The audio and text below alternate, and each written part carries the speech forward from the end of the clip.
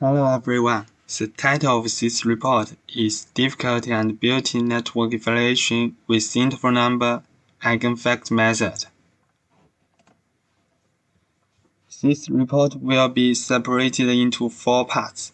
They are General Introduction, Interval Number Eigenvector Method, Numerical Results, and Conclusion.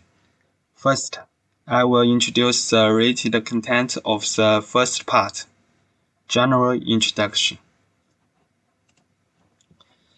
With the development of network information technology, the importance of evaluation for network information system keeps increasing.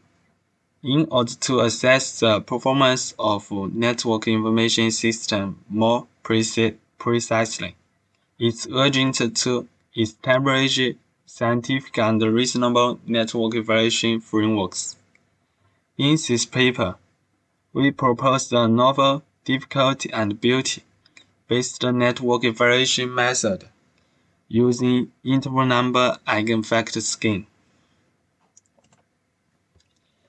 This slide shows the upper hierarchical architecture about the assessment framework. As you can see, on the top is final score of the target network. We evaluate the target network through 2 different perspectives, the difficulty domain and the beauty domain, representing subject dynamic indicators and objective static indicators, respectively. This difficulty and beauty evaluation was originally used in the field of competitive sports. We borrow and fuse the idea into network assessment to highlight the decision-making process of a group of experts on target networks. These 2 perspectives form the first-level indicators. We further separate 8 second-level indicators and the first-level indicators accordingly. They are coverage, transmission, processing, storage, and protection, and the difficulty indicator, situation awareness, mission planning, and action control and beauty indicator. This slide demonstrates the third-level indicators architecture and the second-level indicator processing. As you can see, there are 5 third-level indicators and processing.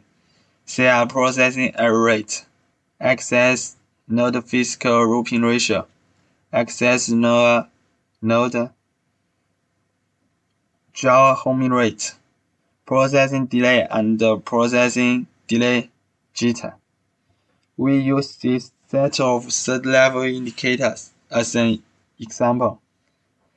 There are 56 third-level indicators in total. The number of third-level indicators and different second-level indicators can be variant, and the type of third-level indicators can be adjusted according to target network. Next, I will introduce the related content of the second part, interval number eigenvector method. In this part, we first introduce the definition of interval number and its algorithm. An interval number is expressed as a picture, where the superscript L indicates the lower bound of the interval number, and the superscript R indicates the upper bound of the interval number. The algorithm used in the paper is shown in PPT.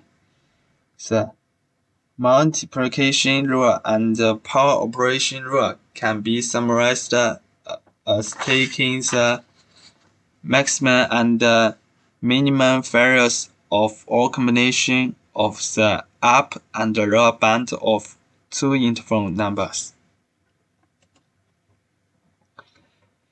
This slide shows the process of weight calculation. Firstly, experts give judgment matrix A based on their own experience, and A sub ij represents the importance of the I indicator compared with the J indicator. Secondly, calculate the normalized eigenvectors and corresponding to the largest eigenvalues of the matrices, where B sub j superscript minus and B sub j superscript plus are the eigenvector corresponding to the largest eigenvalue of matrix A superscript minus and A superscript plus, respectively. Then, calculate the weight coefficient values. Finally, calculate the weight of each indicator, where sigma sub I superscript minus and sigma sub I superscript plus respectively represent the lower and up bound set of weights. This slide is about score calculation. The scores are given by experts for third-level indicators and beauty. For third-level indicators and difficulty, the score is obtained through the measurement of network performance. Scores of second and first levels are obtained by aggregating the information entropy weights and scores of the lower layers. We classify the rank of network performance into four classes: excellent, good, qualified, and unqualified. Each class has a corresponding reference score interval, as this table represents. For third-level qualitative indicators and beauty, experts give score interval within the reference interval according to their experience. For third-level quantitative indicators and difficulty, according to the real network measurement, which also be classified into four classes: excellent, good, qualified, and unqualified.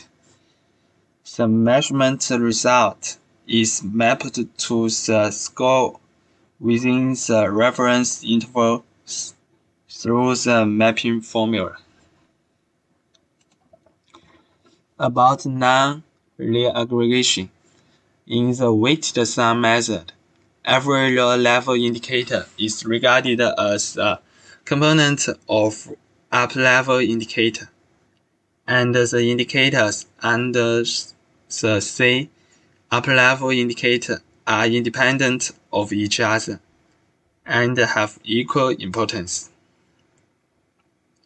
This method is used for aggregation of qualitative indicators.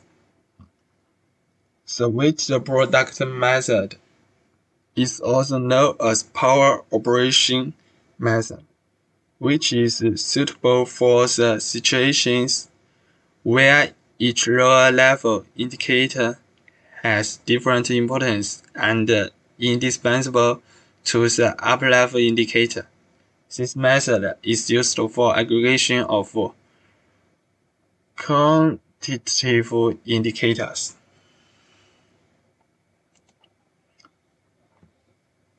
Then, I will introduce our numerical results. In the simulation, we consider a communication network consisting of multiple cellular networks and a core network. The figure plots final score of the networks versus the score of task completion benefit. Indicator C55 represents the weighted sum of the percentage of completed tasks of different levels to the total number of task goals. Since C55 is a third-level indicator and action control, which is a qualitative indicator, is aggregated upward with other indicators in the same level by the weighted sum method. Note that the weight of C55 is relatively small. As shown in the figure, when its score is 0, the score of the network is high, which means that it has little effect on the score of the entire network. Considering the final score of the network and the different scores of C5, it can be observed from the figure that when the score of C5 is high, the score of the network is high.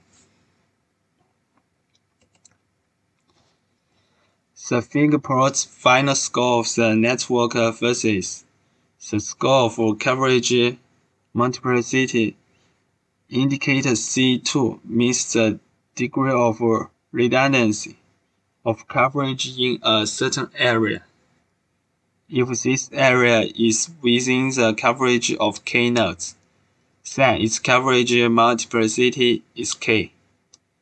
Since C2 is a third-level indicator and coverage, which is a quantitative indicator, it's aggregated upward with other indicators in the same level by the weighted product method. Note that the weight of C2 is relatively large, as shown in the figure. When its score is 0, the score of the network is low, which means that it has a great impact on the score of the entire network. Considering the final score of the network and the different score of C5, it can be observed from the figure that when the score of C5 is high, the score of the network is high.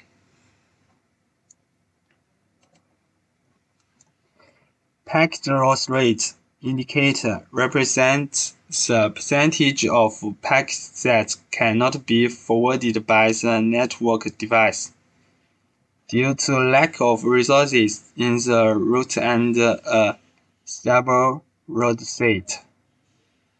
The ratio of the lost data packets to the total number of transmitted data packets. It can be seen from the figure that C2 has a great impact on the score of the network than the C10. When the score of the two indicators both change from 0 to 1, the final score of the network changes greatly with C2. Because the weight of C2 is larger than that of C10, which means the corresponding impact to the network rating is more notable. Finally, I will make a conclusion of this paper.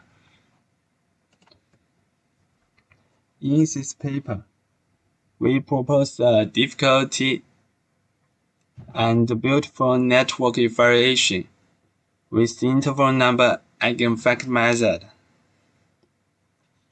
Experimental results show that the proposed method can evaluate multi-indicator networks appropriately and objectively.